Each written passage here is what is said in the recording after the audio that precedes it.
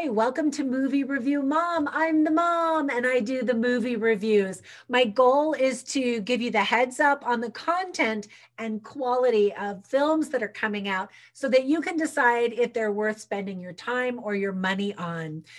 And by the way, people always ask me how they can support me. And so the first thing that's super easy is to simply subscribe and like this video. It actually really helps me a lot. You can also run over to my Patreon channel and support me there. And I truly appreciate it. All right, enough about that. Let's talk about the movie. Today, the movie I'm reviewing is Wolfwalkers. This is available on Apple TV starting December 11th, 2020.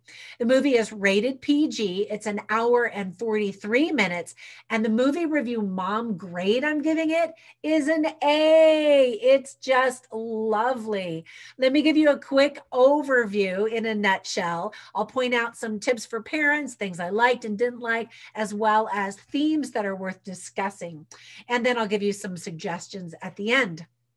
Okay, so in a nutshell, if you love all things Irish, Renaissance festivals, and Studio Ghibli, this Apple original film kind of looks and feels like a lovely combination of all of those things. Add the voice of Sean Bean. Yes, please. This is a magical animation from the Academy Award nominated makers of The Secret of Kells and The Song of the Sea, and based on Irish folklore. And although I haven't seen those two movies specifically, I have read reviews of people who say that they think that this one is even better than those two. It was directed by Tom Moore and Ross Stewart, becoming the first animated feature to be nominated for Best International Feature at the Gotham Awards. The film is dedicated to Mark Stewart, who passed away this year.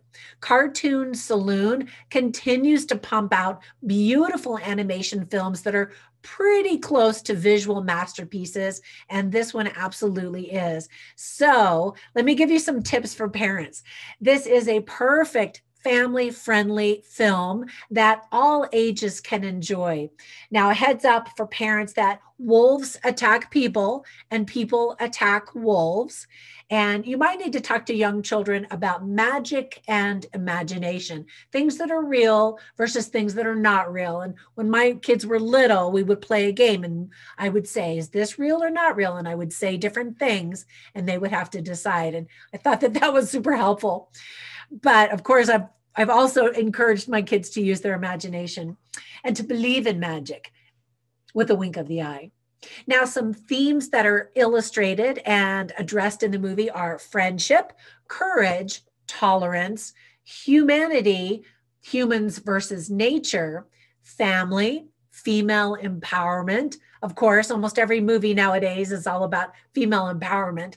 And then the creators of the film actually explained that colonialism is the real villain in the movie and is what separated the protagonists from nature. And I'll talk more about that in just a minute, which is really an interesting concept. First of all, some things that I really liked about it. The concept art is just beautiful and mesmerizing. It's refreshing to see two-dimensional and underappreciated hand-drawn animation. The colors and geometric shapes are extremely enchanting, making each frame a piece of art to be studied. Now, one of my sons is a 3D animation artist for Blizzard. He specifically works on the World of Warcraft video game, and I'm so proud of him. He's so talented and he's doing what he loves. And what mother wouldn't want more than that for a son, to be productive and happy and successful and doing what he loves? Anyway, he has really taught me to appreciate hand-drawn animation. And you want to point that out to your kids, especially if they're watching it, because we're all used to slick Disney and Pixar and DreamWorks animation, and this is very different. And so point out how they can appreciate both styles of animation. You really get a sense of Ireland in the 1600s. And you can almost feel how damp the green forest is in animation.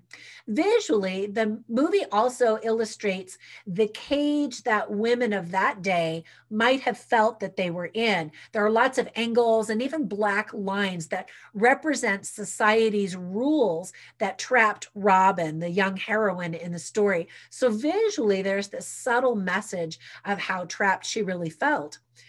Honor Neefsey, and I hope I pronounced her name correctly, voices the enthusiastic Robin Goodfellow, and she just does a fantastic job. Eva Whitaker lends her spunky voice to another character, Medby Og MacTire. You'll hear it lots in the movie, but that's the name that is actually assigned to the character, but they just call her by her first name. The humor is both visual and spoken, and the British and Irish accents of the characters are just super cute. Visually, the story features the contrast and stark differences between the magic of nature and that of the Lord Protector's rigid religious fervor in the city. The film's creators explained that the type of Puritan religion that Lord Cromwell brought to Christianity emphasized man over nature instead of a balance between the two, domination versus submission. Whenever the story spotlights what's happening in the forest, the colors are light and green. And to show the duality of thinking at the time, the city scenes feature gray tones in the color palette. And I think that that's really clever. And there's also very clever framing devices. So look for those. The film knows when to be silent and to let the audience bask in the beauty. And I appreciate what's said as well as what's not said visually. I love the scene that shows Mabe, the Wolfwalker, as she literally melts on Robin's lap while she gets her hair brushed by her new human friend. It's so sweet. And it's really interesting to see the softening of certain characters and the intensity of certain characters as they shift. Now, there were a few things that I didn't like, but not very much. First of all, the father shows warmth to his daughter occasionally, but he never listens to her. Now, let that be a lesson to all of us parents to listen. And that's not really a reflection on the movie. It's just a comment that I get frustrated when I see children have something important to say and their parents just dismiss them because they're either too busy or they don't think that what's going to be said is important or relative to what they need to know. I also really hate it when religious people in movies are shown as just terrible people and very inflexible, very rigid, and really lacking love. Now, I could get onto a whole rant about Christianity. I am a Christian, and we should be even more loving and kind and tolerant and flexible than anyone if we really understand Christ's message to love one another. So I hate that when it shows these religious people who are just such hypocrites.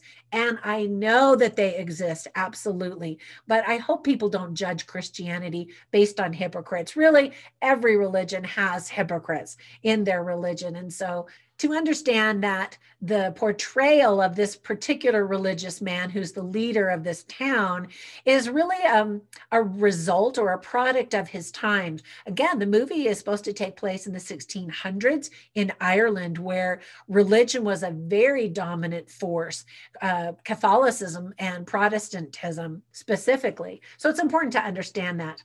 All right, I always write down interesting lines and funny lines as I watch movies, and I post them on my website, moviereviewmom.com.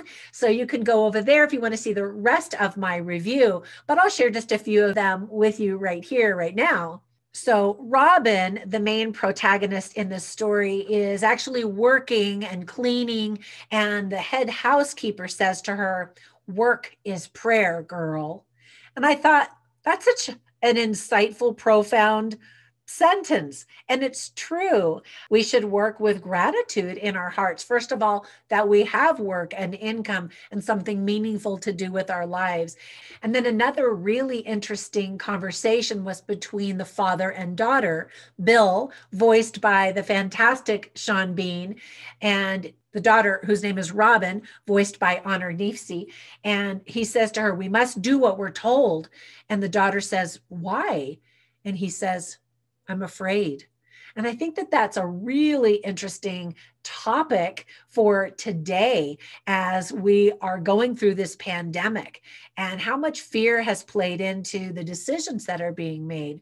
Now, I'm not going to get into the politics of wearing masks, not wearing masks. And I know people are dying and people are hurting and struggling. So anyway, I just thought it was interesting and timely. Now, I want to recommend two movies to you. The first one is Brave. And of course, I thought of that one instantly because it's a Disney princess movie that features a girl in Scotland. It's adorable. If you haven't seen that, you'll love it.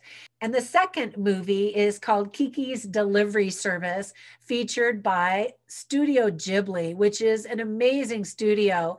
My son, who's that animator at Blizzard, just loves all things Japan. So we finally got to go there as a family and we visited Studio Ghibli, and it's amazing. So I highly recommend that. The movie Princess Mononoke may be more similar because of the forest aspect and the magical creatures and that kind of thing.